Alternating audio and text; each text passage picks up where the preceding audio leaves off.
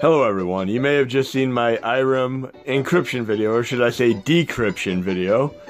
That's going to be in my next update. Right now I'm going to go over another addition to my next update that's going to please a lot of people. You may be familiar with the fact that there are currently 3 MAME 2003 cores in my core set, each of which has the ability to load specialized content that the other 2 are incapable of loading due to code and differentials. But I'm going to show you something very unique and interesting today, and this will make it into tomorrow's update. I'm going to show you a brief test of the decryption of an IRAM game yet again. This game right here previously played with really bad hissy sound like right now though it plays perfectly. And this is just one thing that's going to be in the update, but I'm going to go over the other thing in a moment here.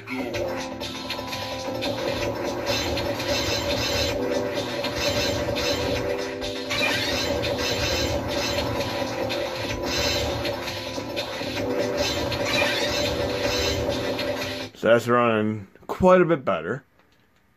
Now, I'll show you another thing that's going to be in the update here. In my 3 main variants, one was able to play data-east games such as Rogha Armor Force, and Boogie Wings, and several other games that previously were not running on the other cores. And this is one of them right here.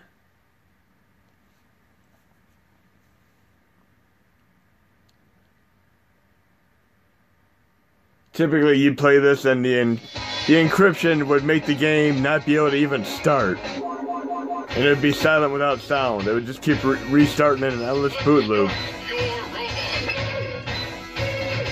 I have to say, this has one of the best soundtracks out of any single arcade game I've ever played.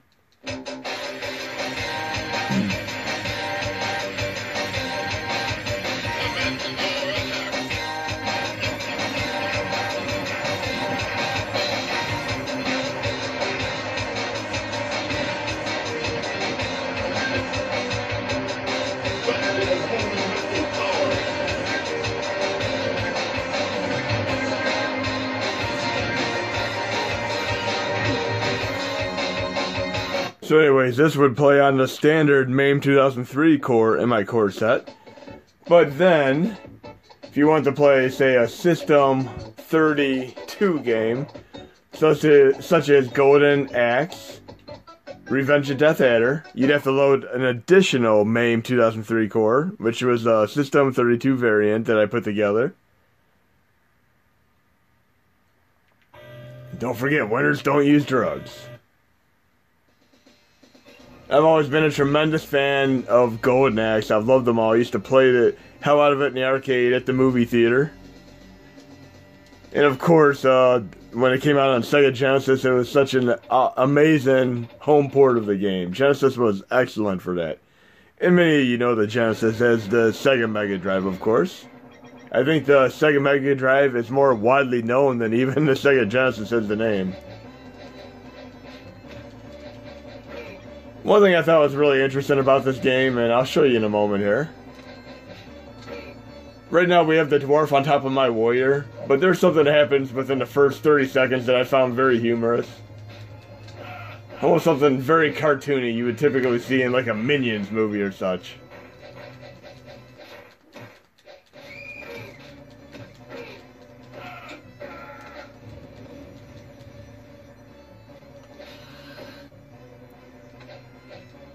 We have me on top of the dragon and the dwarf on top of me. This is just absolutely silly, but it works. So this is System 32.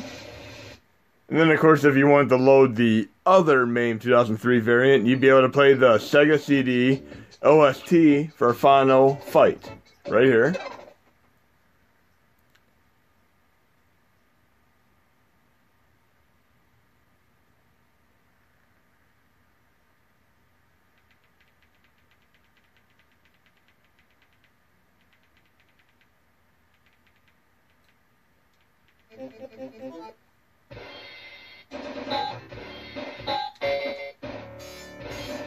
And here we go, the Sega CD soundtrack with the arcade version.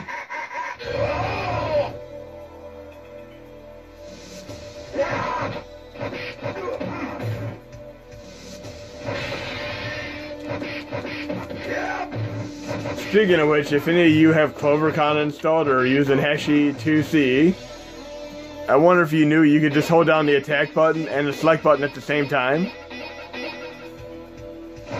And you can do this. Turbo Fire.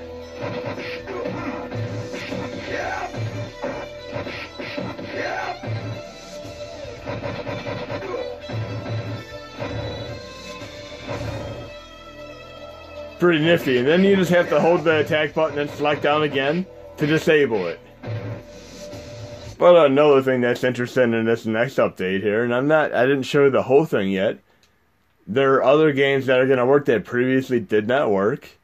I'm going to go to my MAME directory here. And this is going to be a very interesting example. It's a hack of Donkey Kong that's going to be working.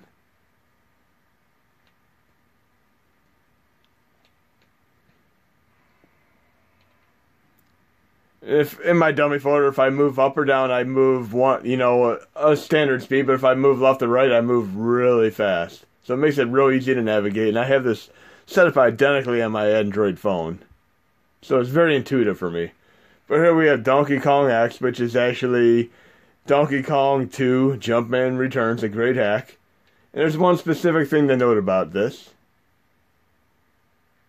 Ignore which core I'm running this with. You're going to know something in a couple minutes here when I'm done at the end of the video. A lot of times you'll get messages like this where you have boot errors and all that. There's like a couple hundred games that have various workarounds. In this game, I just have to jump to start right past that error. But on MAME 2003, Donkey Kong is one of those games that needs sound samples to function properly. I am running this particular game right now without the sound sample. So you don't get to hear Donkey Kong jump noise, and you don't get to hear Mario jump noise. But I'm doing this intentionally right now. But yes, it's a nice, nifty hack of Donkey Kong. And I failed that quick.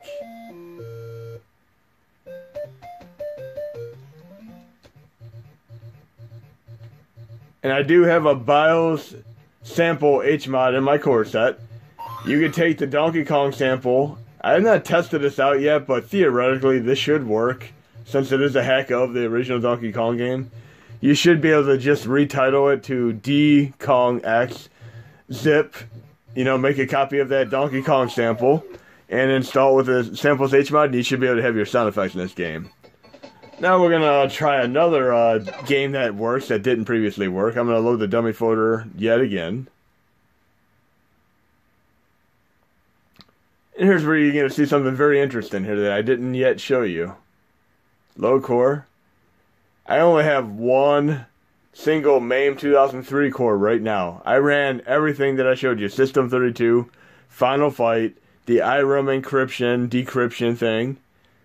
All with one single MAME 2003 core. Obviously, it's not going to say Final Fight OST CPS1 core in my final release. I'm just going to make it simply MAME 2003 again. Yes, I merged the code from all three MAME 2003s into one single MAME 2003. An ultra, extreme, amazing MAME 2003. And I added additional code that has the encryption and such for IRAM games. It all works together perfectly. But right now I'm going to do the dummy folder, should I say. And we'll do one other game that's going to work in the update. And there are more that I'm not going to show you yet, but I'll list them tomorrow. This is another game that I found very interesting. And I'm doing left and right to move really fast through the entire MAME set here.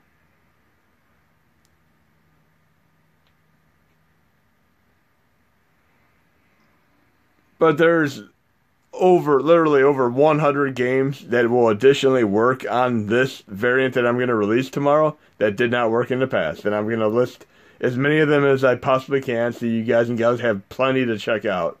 But here's another one right here called Riot. This did not work before, now it does.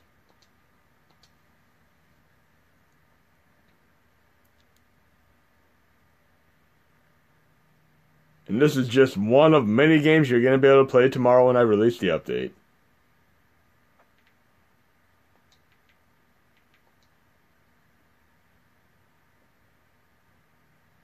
And this is a very unique game.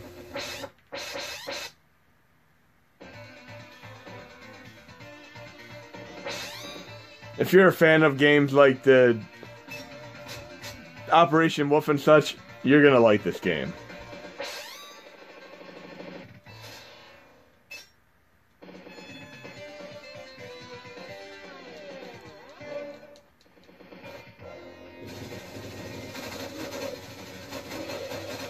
Starts out like a typical game, like Wild Guns and such, and Blood Brothers.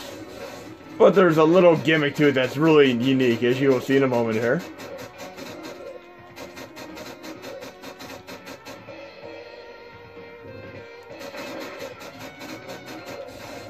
Just watching the foreground behind me.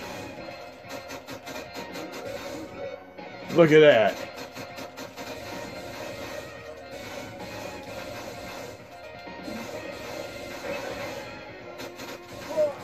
You literally have enemies in the foreground that you can shoot at too.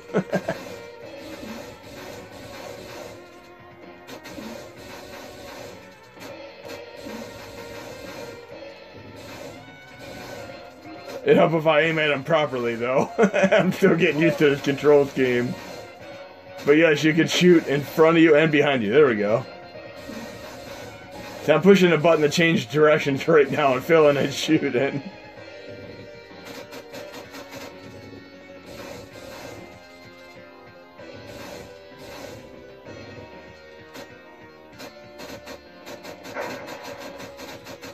There we go. As you can see, this is my first time testing this game on here. This is incredibly awesome though. You can shoot behind you and in front of you. I love this stuff already.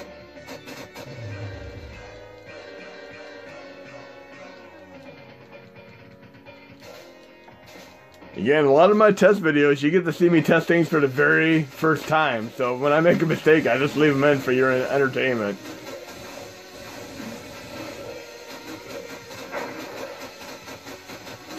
And I have to say, I cannot think of a single game that I've ever played where you have enemies that are in the foreground and background. This is really cool. Again, this is called Riot.